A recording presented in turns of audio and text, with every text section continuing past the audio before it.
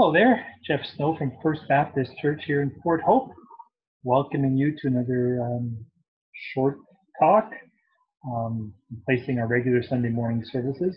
This is for Sunday, June 21st. You'll be watching this October 23rd, 2023. Hopefully it'll still be applicable. I'm recording this. We're having a bit of a heat wave, so I'm here in my office. I have to turn all the fans off, otherwise you probably wouldn't hear me. I tried to use the church microphone and sound system, but I am not very good technically, so I keep ending up back at the office. So I hope this comes across okay. We are hoping to open the church on Sunday, July 5th. Churches in Ontario are allowed to be open as of last Sunday, but we decided to give it a few weeks, see how things go, make sure we have all our ducks in a row and we can do all the appropriate physical distancing that's needed. And so our hope is Sunday, July the 5th is when we'll be open. So if you're watching this, you can jot that down in your calendar and keep a watch on our Facebook page. Facebook page? Yes, Facebook page, as opposed to the website. Watch the Facebook page and we'll have information for you there. I've often enjoyed attending services at Anglican churches. There's something really nice about the liturgy that they do, and some powerful words in the readings that they do. And I've often heard messages on topics that I wouldn't normally hear elsewhere. And I think part of that is because they go through the church calendar throughout the year, and the church calendar has certain days that are devoted to certain parts of the story of the church. And probably about 15 years ago, I heard a sermon at an Anglican church on the subject. That was the first time I think I'd ever heard an entire sermon devoted to that subject, and I don't think I've heard it since. And I'm going to share a bit with you, and if I was doing this live in the church, I'd probably spend more time going deeper into it. I don't like these to be too long on the internet, because I find it hard to watch a long sermon on the internet. I don't know about you guys, so I don't want to put you through that. But let me give you a short overview about the topic of this church, this sermon in this Anglican church. And they talked about angels. Angels. I was doing a Bible study with one of the university students that I work with. We get together and we've been reading through the book of Acts.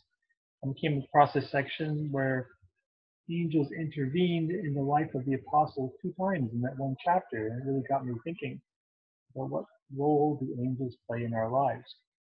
First of all, I want to look at 2 what I think are common misconceptions that even Christians have about angels. And the first misconception I think that is widely held is that angels are dead people, people who lived on earth and have died and gone to heaven and have become angels. Now, popular culture and popular movies and stories have perpetuated that idea. I mean, one of my 3 all-time favorite movies, I call it my desert island movie. If I was going to be on a desert island with electricity and a DVD player, what 3 movies would I want to bring? And one of them is It's a Wonderful Life. You see that every Christmas on TV. And in It's a Wonderful Life, one of the main characters is an angel named Clarence, who's trying to earn his wings. And he is somebody who once lived, and I think in one part of the movie he says that he is 183 years old or something, last Tuesday. And another popular television show that I know a lot of people like from the 80s called Highway to Heaven with Michael Landon. And it's a really good show with a lot of good messages and morals. And I don't want to diss the show, but it has one major flaw. The main character, an angel, is a dead person who has come back to life as an angel. I know sometimes when loved ones pass away, we have this really nice thought that, oh, Grandpa is now an angel watching over me. Well, Grandpa is watching you from heaven. And God does have angels watching over you, but Grandpa hasn't become an angel. And I think that's such a common misconception that we have. But angels are real, and we'll get to that in a minute. Another misconception that maybe isn't quite as common is that angels are intermediaries between us and God, that we can somehow channel our angels so that we can get messages from the spiritual realm from this angel. I remember one of my high school students telling me that, and the response to her was, why go through the middleman? Why not just go right to the boss? God has given us the opportunity to talk to him directly. To have a personal relationship directly with God. So, and Jesus said, no person comes to the Father except through him. So why would we stick someone else in the middle? When God is saying, talk to me, come to me directly. You don't need to channel an angel or talk to an angel and use them as a middle person. So those are two common misconceptions I think even Christians have, and we need to kind of let go of those and understand just what angels really are created for. And the first thing is that they're meant to bring messages from God. We see that at Jesus' birth. We see it at Jesus' death and resurrection at the tomb. Angels, the very Greek word in the Greek New Testament, angelos, that we get angel from, means literally messenger. It's the main purpose of an angel. Talked about Highway to Heaven being a TV show. A few years after that, another show about angels came on called Touched by an Angel. And it got things a little more correct. The executive producer of the show was a devoted Christian who did her best to follow scripture in all of her story writing. And so the plot of every show was an angel giving a message, which is the primary purpose of angels, to give a message from God. Another purpose of an angel is to be, and this isn't always pleasant, but it's to execute judgment. To execute judgment. And we think that might be solely in the Old Testament, but it also happened in the New Testament as well. And in the chapter I was reading with my student, Acts chapter 12, we read about King Herod, who is speaking to the people, and the people are worshiping him as a god and not a man, scripture says. And Herod didn't do anything to dissuade them. He was taking God's place as an object of worship. And the scripture says, immediately because Herod did not give praise to God, an angel of the Lord struck him down. And he was eaten by worms and he died. Ew. But just the idea that angels are used, not the most pleasant purpose that we, from our perspective, but to execute judgment. Angels praise God continually. Revelation 4:2 talks about angels in heaven just repeating over and over through the ages, holy, holy, holy is the Lord God Almighty, who was and is to come. And so when we gather together in praise to God in church or wherever we gather together, we're joining the angels in heaven, worshiping God our Father, which is, I stop to think about that sometimes. It just blows my mind that we're joining in the angels of heaven in worship to God. The angels are used to rescue. In this Acts chapter 12 passage that I was looking at this week, actually here, I've got the story. I'm going to show it to you on the screen. Get this right. There it is. There it is. So Peter was arrested for spreading the gospel. And in Acts 12, verse 7, it says, suddenly an angel of the Lord appeared, and a light shone in the cell. The angel struck Peter on the side, and God woke him up and said, get up, quick.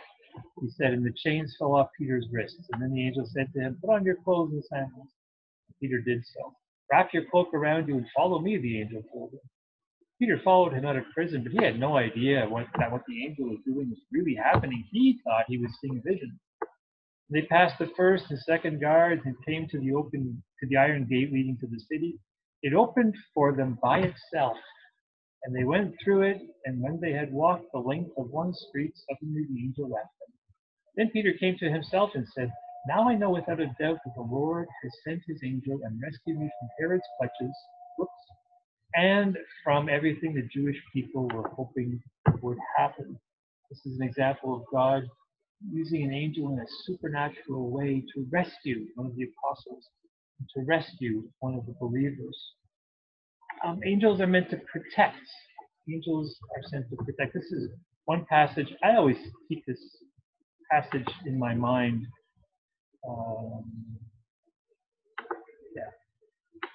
My screen thing to go. Sorry, here we go. I like this passage because the very first time I ever did a solo in church when I was in a choir, these were the words in my little piece of solo in a song that we sang. And Psalm 91 says, "If you say the Lord is my refuge and you make the Most High your dwelling, no harm will overtake you. No disaster will come near your tent. For he will command his angels concerning you to guard you in all your ways. They will lift you up in your hands so that you will not strike your foot against the stone." I think sometimes when we think of angels, we like to think of a guardian angel, someone who's protecting us. And scripture and the scholars seem a little bit mixed about does each person have their own guardian angel. I know, again, that's another great, perhaps it's a misconception. There's a couple of scripture verses that might lead one to think that. I would tend to think that we don't have our own personal guardian angel, but that God does send angels to protect us and to watch over us when needed. I've heard the stories I've heard of growing up on the mission field of people very angry at missionaries being in their town and wanting to drive them out or even kill them, burn their house down, and people coming to do this and stopping dead in their tracks. And the missionaries were there face to face with these warriors with weapons, wondering what was going to happen. And then the warriors just turn away, and missionaries find out later that they were saying, well, "We couldn't attack you. Didn't you see the angel with the flaming sword swinging just in front of you?" There's some amazing stories of how God has used angels in different situations to be protective, to provide protection. And God uses angels even if we don't see them or recognize them to protect us too. And then finally, God uses angels to comfort and minister to believers.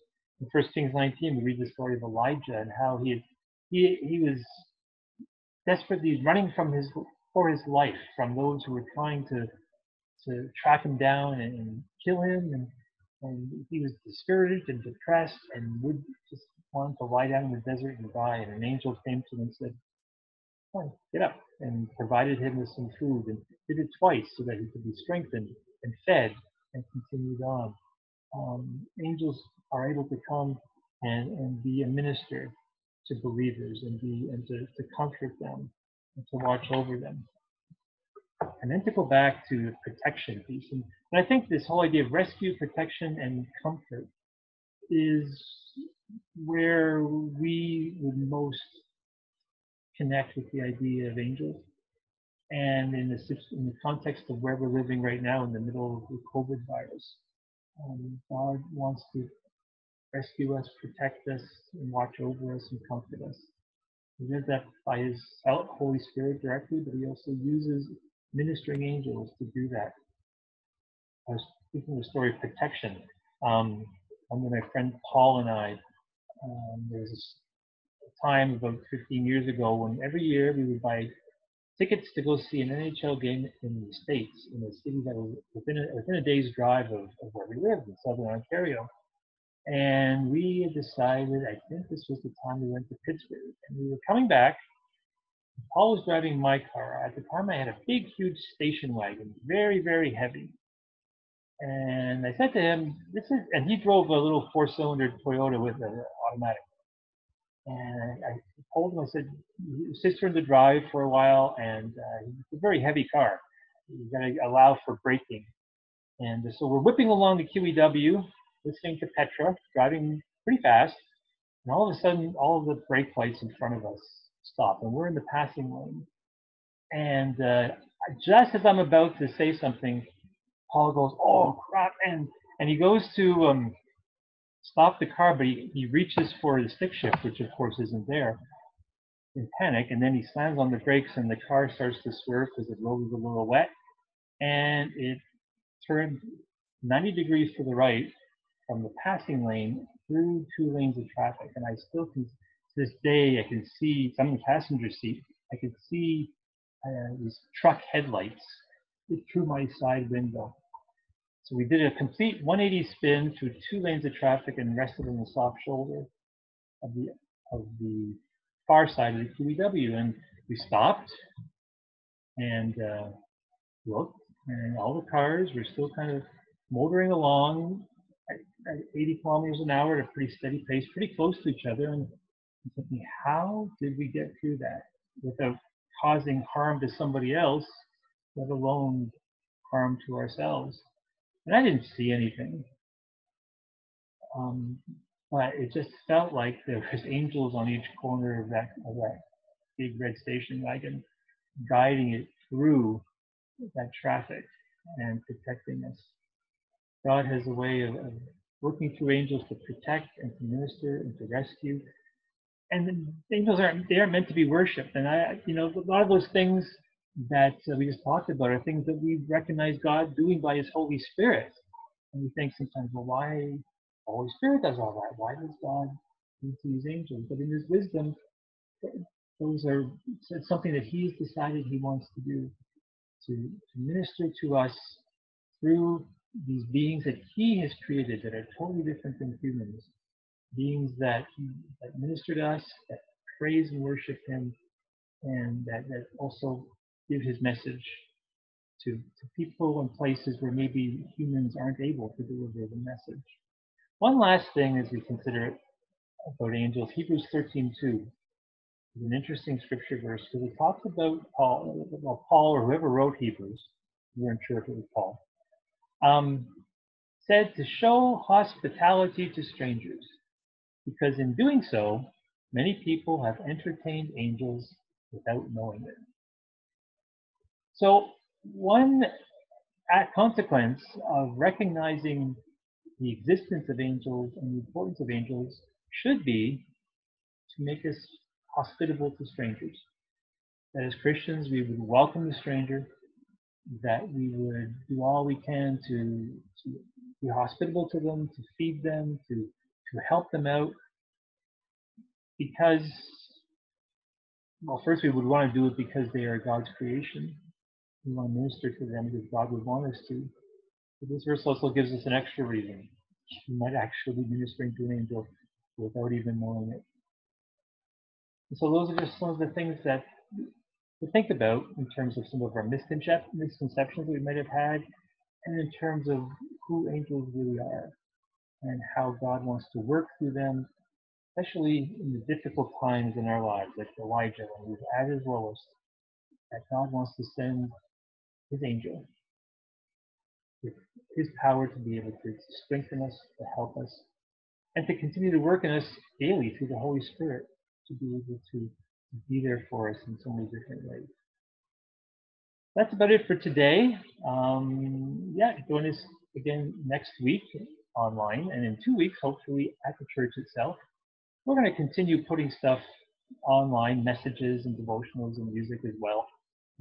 Just so that if you don't live around Port Hope, you can still take advantage of that, and hopefully it is a blessing to you. I hope you get a chance to listen to Ruth's stories and to her music as well. So until next time, God bless. We'll talk to you later.